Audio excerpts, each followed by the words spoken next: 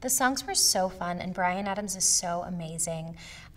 They were really fun to sing, you know, everything.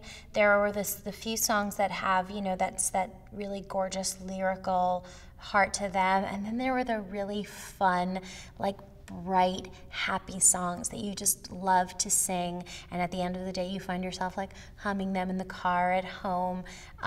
It's gonna be such an awesome soundtrack, and I can't wait for everyone to hear it.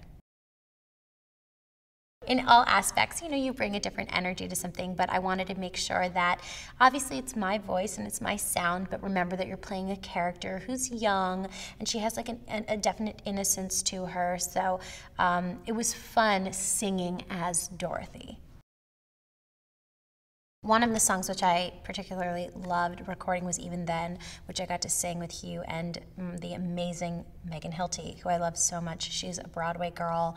We're from New York, and now we're out here kind of in LA, you know, in this new world, and so it was so great to, you know, get to do that song with her.